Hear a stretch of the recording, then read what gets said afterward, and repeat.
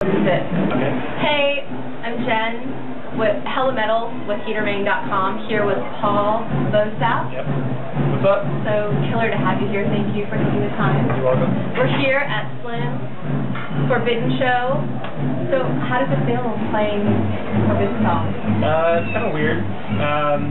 We rehearsed 3 times for the show, so we've got kind of weird breaking the ice. We started jamming together, and people were smiling and having a good time. So it should be fun. Awesome.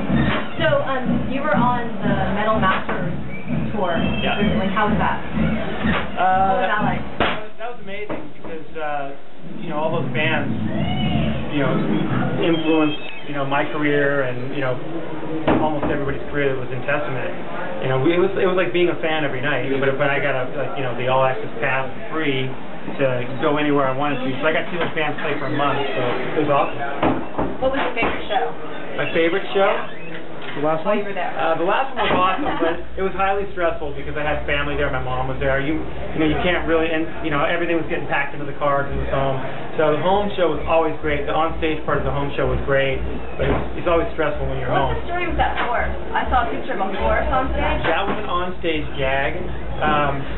Chuck had been clowning Phil from Motorhead for almost the whole tour. So that was always at the end of the tour. Some of the bands, sometimes if they're close, they'll pull on-stage pranks. So anyhow, that was Motorhead's gag on Chuck and the band. Very cool. Okay, so one last question is, how do you feel? What do you think about this metal scene that's happening right now, like Hatchet and all the young up-and-coming metal bands that are happening right now? I think it's great. I think more bands should get out there and play metal. I mean, the problem is there's not a lot of venues in which to play metal. I mean, a big thing that kind of broke the back of this kind of the thrash scene was when the Stone broke down, the Omni started broke down closed.